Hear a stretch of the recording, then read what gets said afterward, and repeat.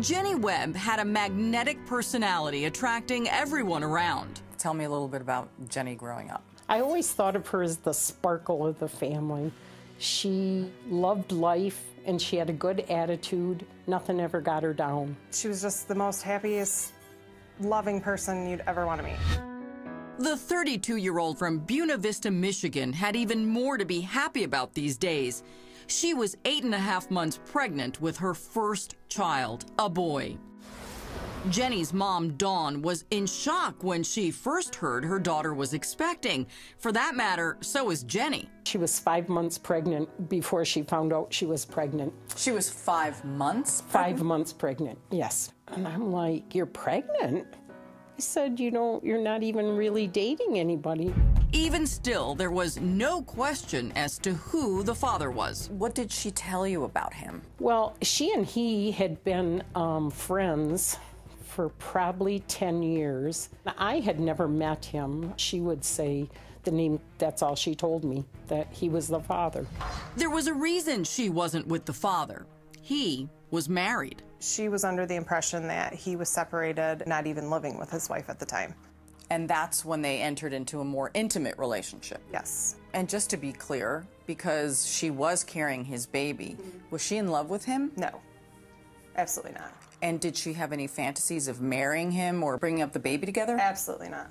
So Jenny was preparing to be a single mother to a son she'd name Braxton. So she was pretty much set in her life, right? Mm-hmm. Yes. And things were going well for her. Yes. Yes, she had a good job and she had bought a house. And starting a family of her own. Yes. So things were definitely very good. Mm-hmm. But how true was that really? When a decision is made to end it all. It's a beautiful evening in late August. After work, Jenny goes to her best friend Andrea's house to help her with newborn twin girls. Jenny can't stay too late. She has plans that night to meet up with her baby's father. I said, you know, what are you guys meeting up about? And she said, well, we need to discuss this whole child support thing. And did she also want to put his name on the birth certificate? yes. And how did he feel about it? I think that was one of the things that he was kind of on the fence about, so they were discussing that as well. So when she left that night, walked out the door, what's the last thing you two said to each other? I thanked her for helping me with the girls, and she said, same time tomorrow, and I said, if you're willing, and she goes, yep, and she stepped off the porch, and she goes, see ya, and she drove off. A couple of hours later, a gruesome discovery on a secluded road. A Pontiac Aztek parked near a ditch, and a woman with an extension cord around her neck is found hanging from the car's luggage rack.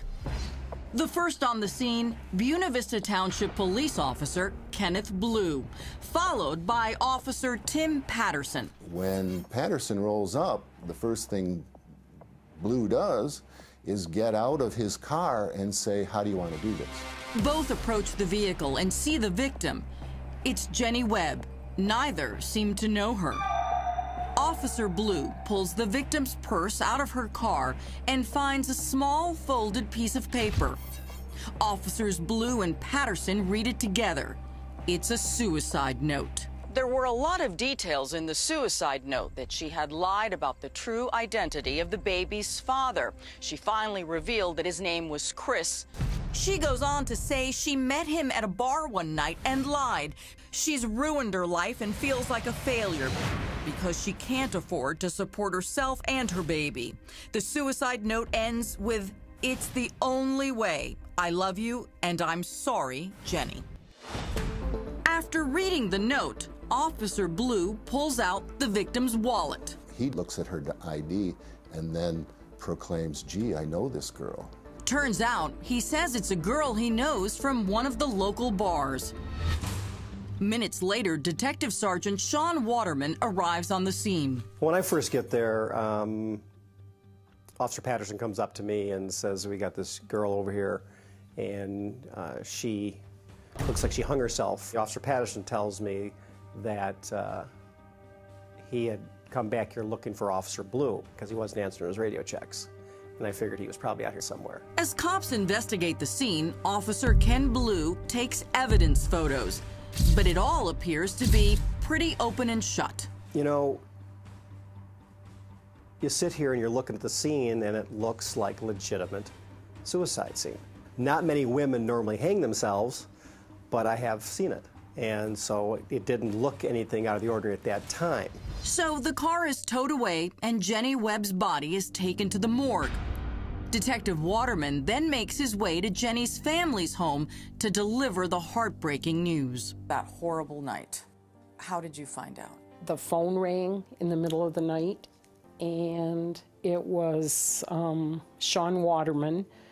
Said, "I'm on your porch, please come open your door." And I opened the door and he said, "There's been a suicide."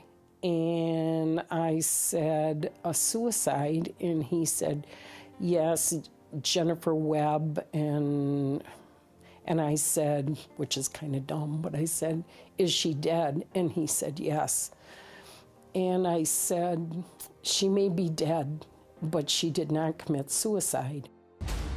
What about the suicide note? When I saw the suicide note, it was typed, it was single-spaced, it was in size 10 font, and it was just worded so unlike my daughter. If Jenny would have written a suicide note, it would have been in her own handwriting, in a glitter pen, in purple or green or pink, and each person would have got their own copy. It would have never would have looked the way it did. And the content of that letter? I don't even remember most of it because I probably only read about a quarter of it, and I knew that it just wasn't legitimate, so I didn't bother reading the rest of it. Jenny Webb, 8.5 months pregnant, is dead. An apparent suicide that heartbreakingly also claims the life of her unborn son, Braxton. Mom dies, baby dies. That's just the way it is. So tragic, so It's just incredibly tragic. But Jenny's friends and family emphatically say Jenny did not take her own life. You knew in your heart that your daughter was not suicidal. That's right. That's right. She was excited to have this baby. She wanted to be a mother. She was not suicidal by any means. Then the question that would cause a tectonic shift in the case. Who's the father of Jenny's baby? Mr. Webb just looked at me and said, "Your officer, Ken Blue." Now, I've been in public safety a long time. I was a paramedic before that. Okay, I did a tour in Southeast Asia, so not much rattles you, but that rattled me. I just couldn't believe it. I felt sick to my stomach. Sick to his stomach because Waterman knew Officer Ken Blue was the one who found Jenny hanging from the luggage rack of her own car. Blue was the one who found the suicide note in her purse. And now Blue, a married man with a family of his own, was the father of her baby. And I knew right then and there he did it. And I just knew this whole thing was staged. Buena Vista Township PD can't investigate one of their own, so Michigan State Police are called in. Detective Sergeant Alan Ogg will be the lead investigator. You got on the scene. Was everything still there? Nothing was there. The body had been removed, the vehicle had been towed, everything was gone. And were you thinking, oh no? I knew that made it a little more difficult. The scene is secured until forensic scientists Gary Ginther and Valerie Bowman arrive the next morning. Once there, they make a discovery in the ditch below where Jenny's car was parked. A pair of flip-flops, but not much else. There wasn't really a whole lot there. And for whatever reason, I was just standing along the asphalt, just saying there has to be evidence here someplace. There's evidence that we're not seeing or finding. And lo and behold. Lo and behold indeed. 195 feet from where Jenny's body was found, Ginther finds a cigarette butt lying on the ground. And that's not all. I just turned around and looked down and observed the blood spot. And then eventually, not too far away from that blood spot, was a little necklace piece. A cigarette butt, a necklace charm, and blood. Possibly 3 bombshell pieces of evidence. Everything collected is sent to the lab for testing, including Jenny's and Blue's cars. The Pontiac Aztek was towed to the laboratory, and we also processed Officer Ken Blue's patrol vehicle. So what was Officer Blue up to that night? Turns out Blue had been strangely silent, not answering any radio checks for the hour and a half leading up to Jenny's body being found. He goes dark on his police radio from about 9:05 or so to 10:30 when Officer Patterson has finally had it with, where's Blue? He's not responding, so he goes out looking for him. It was then when Patterson headed to one specific dead-end road in an isolated part of town. How did Officer Patterson know to go to that location? That was where Blue would go if he was going to sleep on the job. He sees Ken's car there, sees the victim's car, and Ken says, yeah, I was just getting ready to call you. I found this girl. According to Patterson, Blue looked disheveled and out of sorts. When he got there, Blue was all sweaty and out of breath. And the more cops dig, the more pieces of evidence point to Blue. In Jenny's phone, in Jenny's contact list, she referred to Officer Blue as Ken Cop Boo. She did. Ken Cop Boo. And of course, when Sergeant Waterman found that number in her phone, he not only knew, oh, Ken Cop Boo, what's the coincidence there, but the phone number that was attached to it, he knew Ken Blue's cell phone number. He recognized it right away. He recognized that these 3 calls had been made that evening. 3 calls between Jenny and Officer Blue on the night she was found dead. Detectives also learn Jenny and Officer Blue had planned to meet that evening around 9 o'clock to discuss child support and putting his name on the baby's birth certificate. So what did Officer Blue have to say about it all? Michigan State Police believe Jenny Webb, 8.5 months pregnant, was murdered and staged to look like a suicide. Their suspect? The father of Jenny's baby. Buena Vista Township police officer Ken Blue, first on the scene that night, and as it turns out, back again. I go out to the crime scene. State police are there, crime lab's there, and lo and behold, who comes pulling up in his civilian clothes? Ken Blue. To the crime scene? To the crime scene. What is he doing? He's trying to gather information of what's going on, and he was ordered back to the station to stay there. Back at the Buena Vista police station, Sergeant Ogg is shown evidence photos from the night before.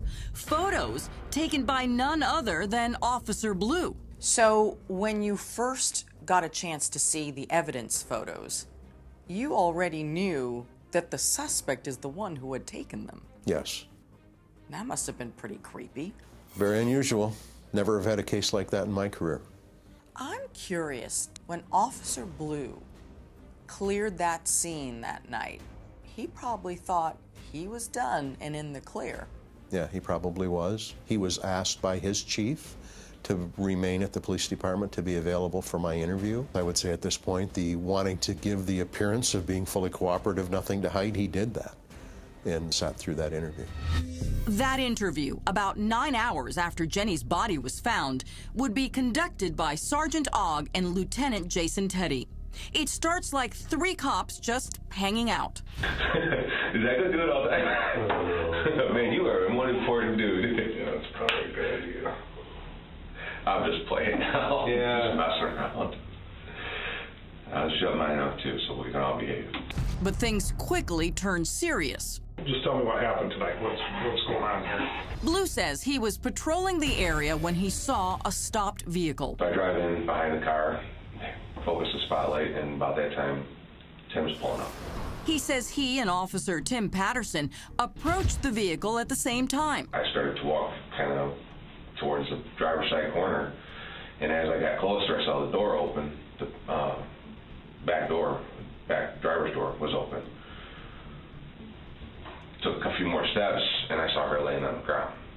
I saw the cord running to the top of the car. Oh my gosh. I yelled at Tim real quick. I said, hey, we got a body.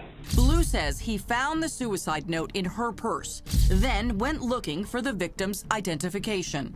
Found the wallet, opened the wallet up, went through the wallet, found the ID, and at that point I went, oh, I know this girl. Did you guys check for vitals? Why not?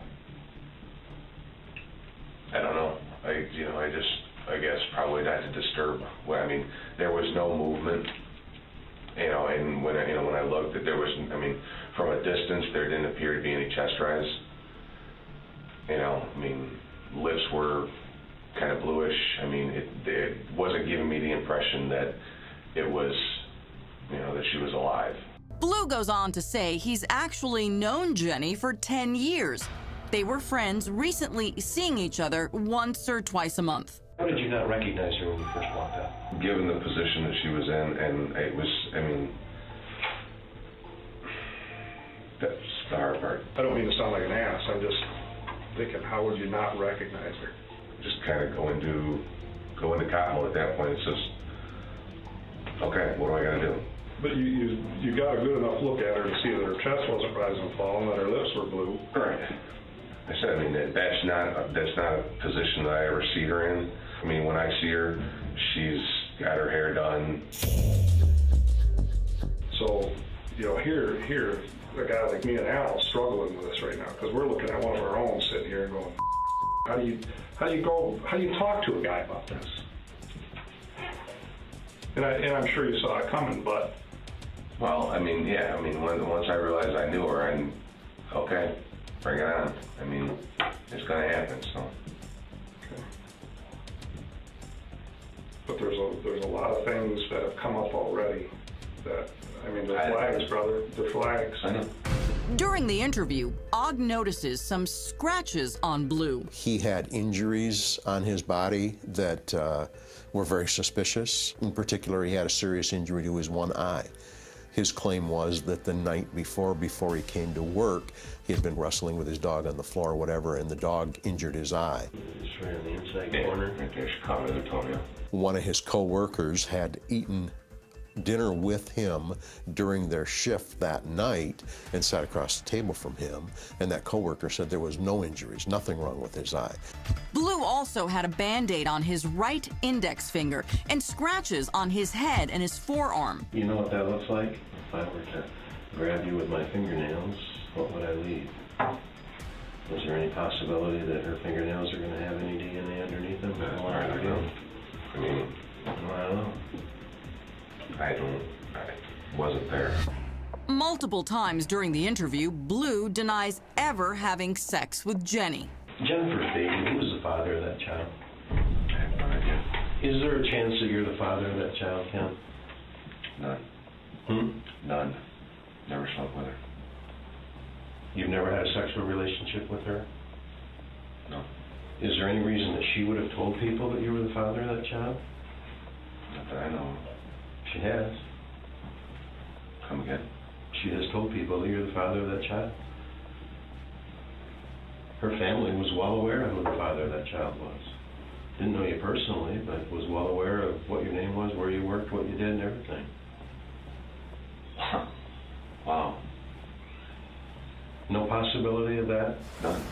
Eventually, detectives ask for a swab of Blue's DNA, but he first needs to sign a release. When I requested of him to sign a consent form, he hesitated before signing it.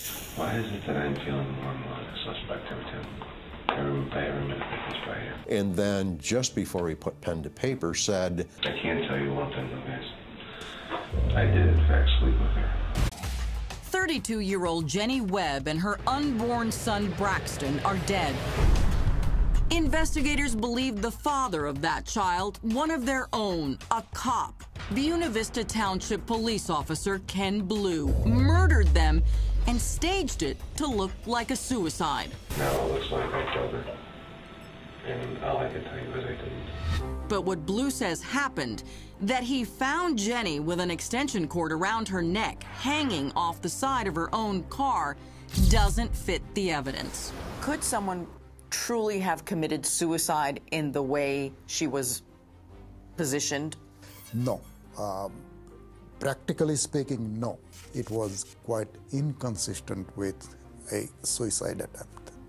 Former Saginaw medical examiner Dr. Kanu Virani says Jenny's body had bruising on her hands, arms, face, chest, and neck. And the ligature mark from the electrical cord found around her neck came post-mortem. If she did not commit suicide, how did she die? She died of the suffocation. We call it chokehold. Suffocation from a chokehold. Things were looking even more suspicious for Blue. He was trained in these chokeholds as part of his police training, and was in fact a trainer himself. And interestingly enough, he had his training manual on chokeholds in his police car in the front seat, which was very unusual. Jenny Webb's death is officially ruled a homicide. But there's another bombshell revelation that comes from the autopsy. A seemingly small discovery with a gigantic outcome. When I was processing the victim's clothes, I found the tip to a latex glove. On the inside of the glove tip, my testing indicated the presence of human blood. On the outside, my testing indicated human blood and saliva. DNA testing on the inside came back to show that the blood belonged to Ken Blue. DNA testing on the outside showed a mixed stain from Jennifer Webb and Ken Blue. The theory is that she may have bit his finger during the assault, making him bleed all over the crime scene. And bleed all over he did. His blood was found on the extension cord that was wrapped around the roof rails of her vehicle. His blood was found on her clothing. His blood was found in her car. His blood was found in his patrol vehicle and on his uniform. What about his uniform? Blue gave investigators a laundry bag containing the uniform he said he just had on. The uniforms appeared unworn because the creases in both the front and backs of the legs were still crisp, and the shirt smelled fresh. So police searched and found a second uniform stashed under the rear seat of Blue's truck. That one was less pristine. The second uniform, I examined that and found bloodstains on the shirt and on the duty pants. The bloodstain on those items came back to be Ken Blue's. Didn't he think he was just brilliant? I believe, without a doubt, he thought he was smarter than everybody else and that he was going to be able to get away with this. And the incriminating evidence kept coming in. Several fingerprints were found on Jenny Webb's car, one in blood. This is the print that was on the passenger side of the victim's vehicle on her Pontiac Aztek. It showed this is the print in blood. You can see the recurve of the pattern of the fingerprint. However, below this recurve shows damage of some sort that was done to the individual's finger. So Officer Blue was fingerprinted. All right, so what's this? This is a fingerprint of the suspect, Officer Ken Blue, who was fingerprinted a little over 7 days after the incident. This shows his right index finger with the right loop with the recurve, and it shows the same similar damage done to the fingerprint ridges as the area is on the Pontiac Aztek of the victim. Okay, so the bloody print on her car matches his fingerprint, and what's truly identical here is the fact that this finger was somehow injured or wounded. That is correct, yes.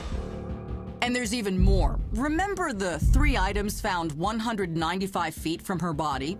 The DNA on the cigarette butt came back to match Ken Blue. The DNA on the necklace charm came back to match Jenny Webb. And the blood spot? That came back to match Jenny Webb. Dr. Virani says her nose bled as she was being killed. So what do investigators think happened on that frightful night? We believe they met here, they talked here, and he killed her here. So how do you think he killed her? We think he came up behind her, and he was a big, tall guy, and got in behind her, and using a chokehold, was able to overpower her then because of the marks on his arms, which there were claw marks on his arms, which indicates she was struggling and he was behind her. And those 3 small things, a cigarette butt, something from her necklace, and a drop of her blood, that's how you figured out that this is where he likely killed her? Correct. After he killed her, he loaded her into the back seat of her own vehicle, somewhere right here, and then he drove that vehicle around to where it was later found.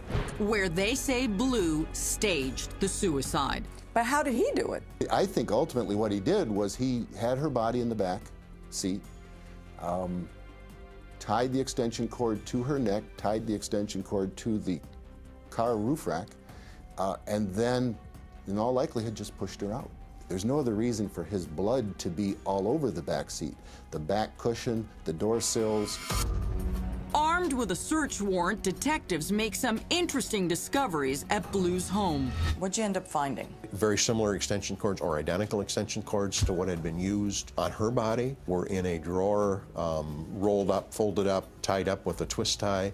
There was a obvious space where it looked like there could have been at one time another one of those cords, and there was a twist tie laying there. His computer searches had indicated what's the best way to commit suicide, what's the most painless way to commit suicide, what are the circumstances, the dynamics surrounding vascular compression, strangulation.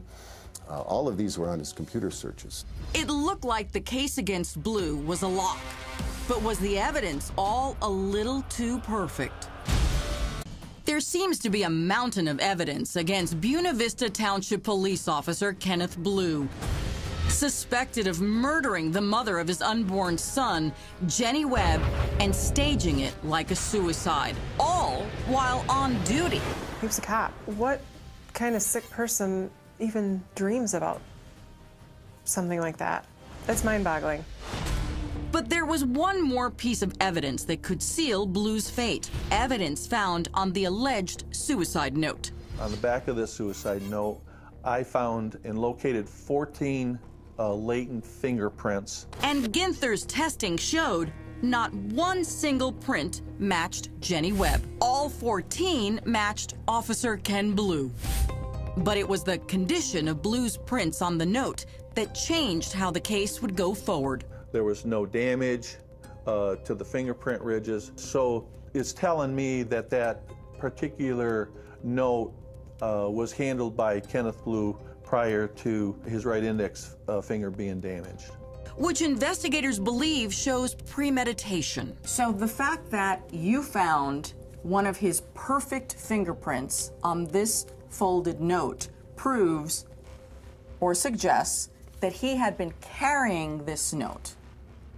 Absolutely. And the only way he could have put that perfect fingerprint on the outside of the suicide letter would have been if he did it before he killed her and she bit him. That is absolutely correct, yes. Okay, and the whole case turned there.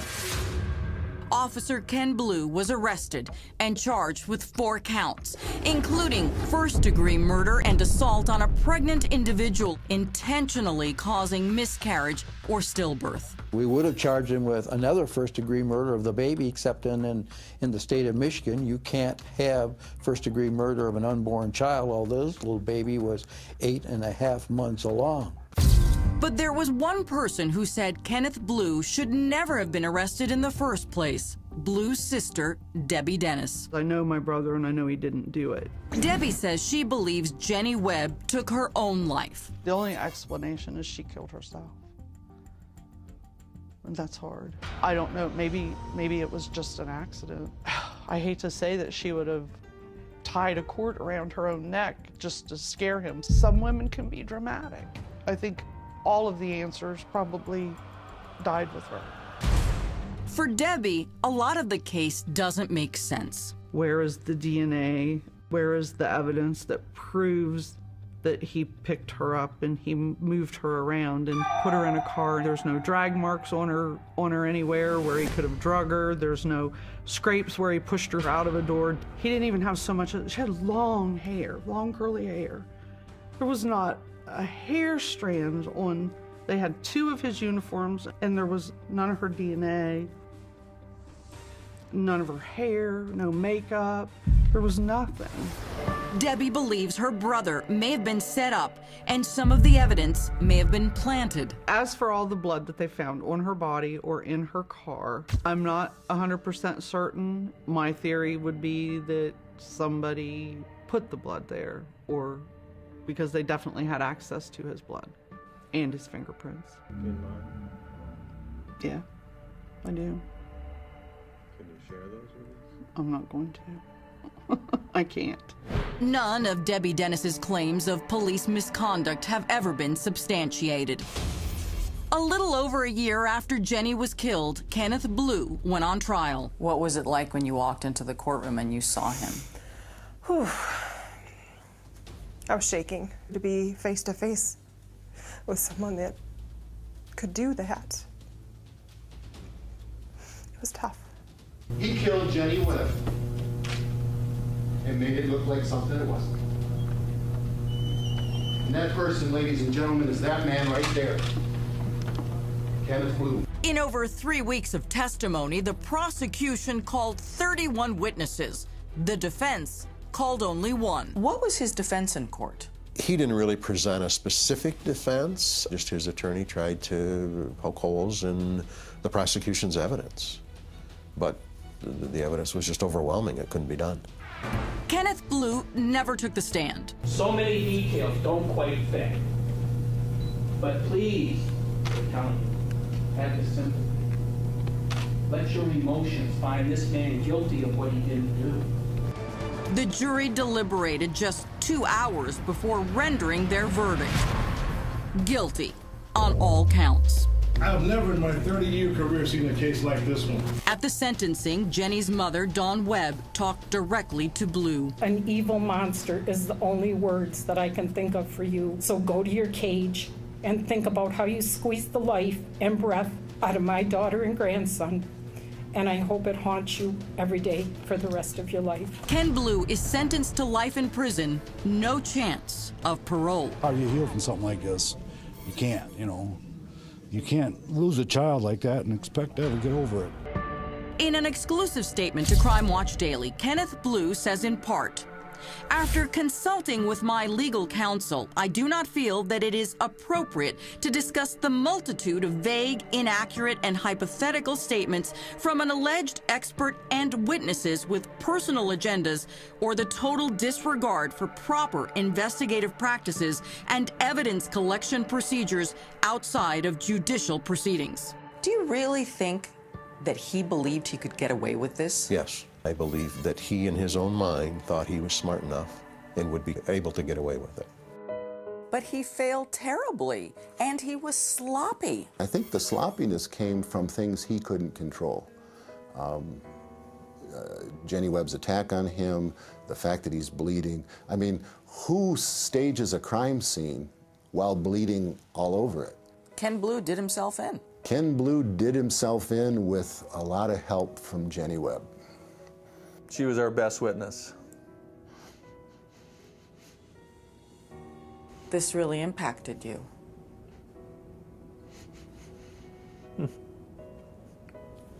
Well, you have a, what?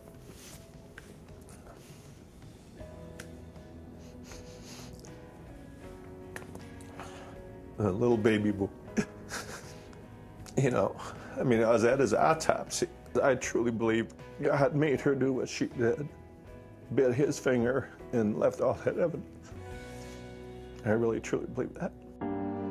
For Dawn, she knows Jenny fought hard and ultimately helped solve the case, along with the heart and dedication of some exceptional people. A bad cop killed your daughter, but the good cops got him in prison. That's right.